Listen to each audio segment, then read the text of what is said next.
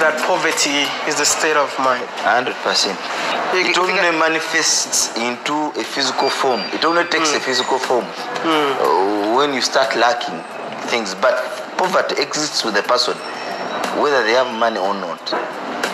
You can even give someone $1 million, and he wastes it in 2 months. Now that is poverty that has wasted the money. It wasn't just a problem that he didn't have money. No, he doesn't have the capacity to hold it and manage it.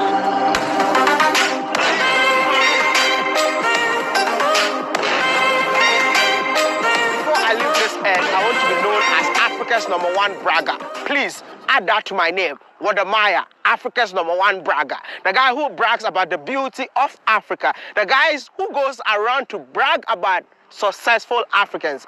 Yes, I take pride in that.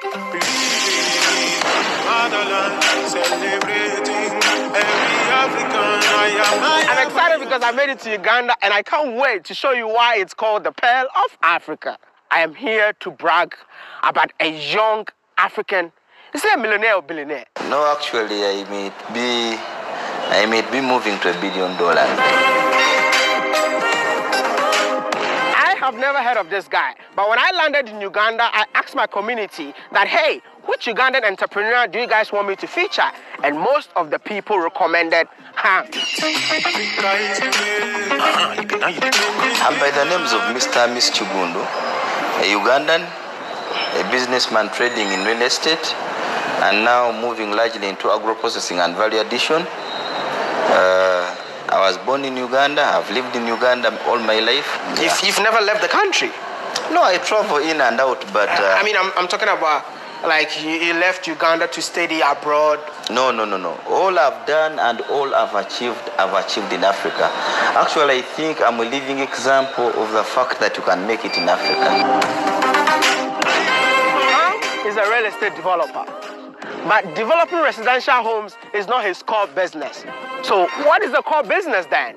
No, I have quite a lot of commercial properties in Uganda, in various areas, from commercial structures to now real estate housing structures for residential.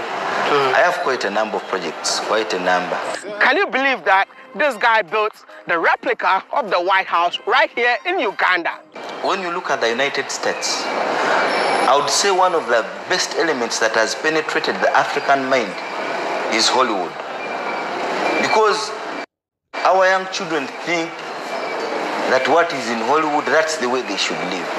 And the signature mark of 90% of American movies is the White House. Yeah. So I was like, what can I do with the resources I have that can get majority of my fellow Africans and Ugandans per se start believing in themselves and the fact that we can make it here. And I was like, if I'm to put up my headquarters, let me make it like the White House to give them confidence. Someone passes it and is like, wow, it's just like the one in the States. So, you know, the mind is key. His house looks like a castle. When you look at the house I built, I live in a very big house on 11 acres. Yeah. But a person needs only one room. I have like 8 cars, but you can drive one car at a time. But why? That big house, a person can only live in one room. A person can only live on one bed. And even on the bed, you can only stay on one side of the bed. Equally self-contained, and you can sit as it on sauna, steam bath. You have a sauna still in the bedroom? Yeah, we have sauna, steam bath, and you know. To me, I thought this guy has achieved everything. But when I asked him, what is your biggest achievement? He told me, establishing this agro-processing business right here in Uganda by adding value to the raw materials they produce in the country. You don't think that's incredible?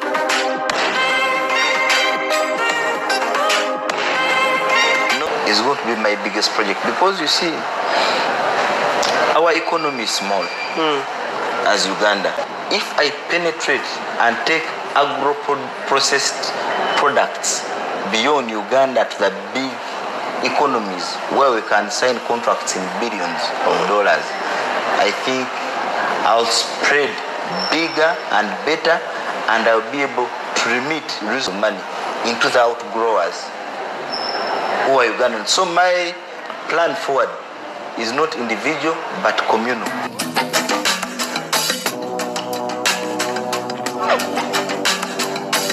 In Ham Palms Villas, you got a football pitch. As you can see, I just scored a goal that you've never seen in your entire life, which means that in this villas, they got a football pitch. But he could be satisfied with the football pitch that he has built in his own estate. But can you believe it? This young guy is building a modern stadium in the city of Kampala. Like you can serve a lot of projects running and putting up a stadium for $200 million.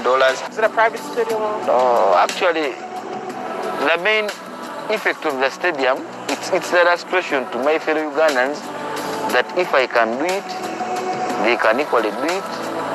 And if we can independently and from an individual perspective,